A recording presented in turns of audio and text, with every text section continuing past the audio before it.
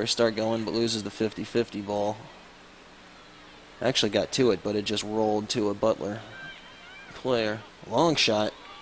Almost caught Nicole Klein off guard. Forced to push that one up over the crossbar, in my opinion.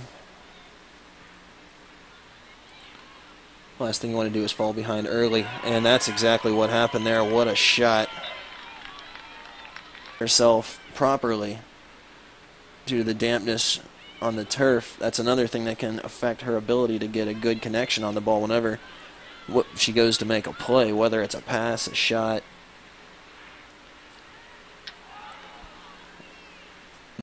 Fielders shuffle a great deal, and that's something you could easily do, and that's another one of the benefits. Here's a big scoring chance for Butler. Big save made by Nicole Klein.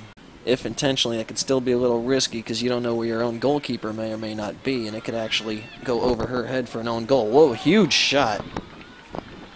What a rocket. Stephanie Kaler again. That was well played. Header towards the goal and in.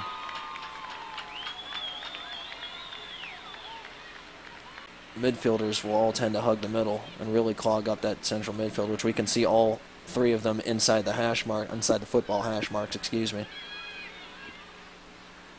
That's how you do that, and you'll see the outside foot move somewhere.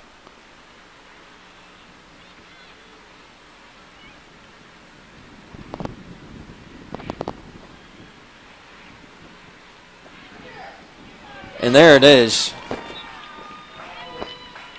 Great play, and Jade Flory makes it 2-1.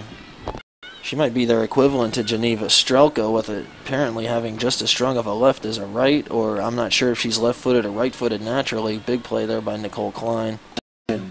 9. Shot by Amanda Johnson. 7, 6. As we hear the final count. 4, 3, 2, 1. And Griswold plays that forward, and that's your contest.